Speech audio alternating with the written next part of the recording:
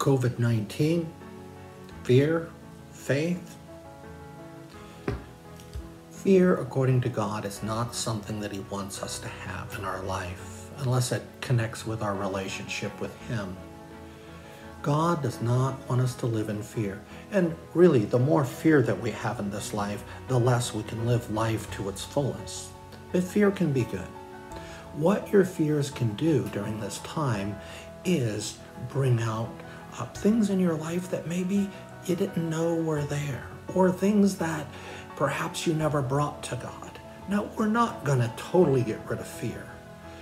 Humans were always going to be anxious. The world's always been threatening, and yes, it's very threatening right now. But bringing those fears back to God is what God wants us to do. And yes, He would like to take those fears away. We can work with our God. He wants to work in our lives because He's made that clear by sending His Son upon the earth to say, I am with you always.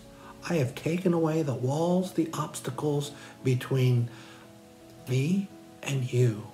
And I want to be in your life. I want you to have peace that only I can give you.